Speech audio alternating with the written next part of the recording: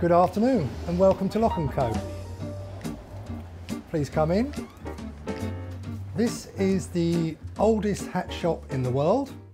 We were established in 1676 and we've been on these premises since 1759. We have survived 2 world wars, depressions, recessions and 1 pandemic. Are you looking for a summer or winter hat? I think this time of year maybe a nice Panama would go very well.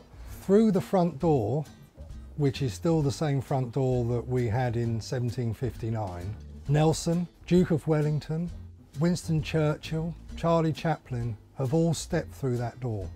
You have to mould the hat to the shape of the head, not just the size.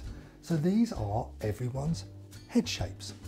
The last 18 months throughout the pandemic has naturally been very challenging for any business, especially one that is in the middle of London. But we've had to dig deep and we've had to evolve and try and adapt to the changing circumstances, which hasn't been easy. We just thought, right, okay, if the shop's closed, we're not doing any business in the shop, then we just got to channel all our focus. So we were pulling people who would normally work in the shop who were then rotated in to dispatch parcels. The one thing we have noticed, which has been great for us, is how well the business bounced back as soon as we could reopen. The moment we opened up, we saw sales just take off again.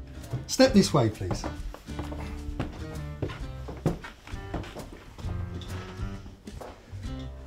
So this is our millinery department. My family joined the business in 1805 and we became partners soon after that. So my father was here, my uncle was here, my grandfather, my great-grandfather, my great-great-grandfather. It's been very much part of our DNA as a family and I'd like to think it will carry on. Let me box it up for you.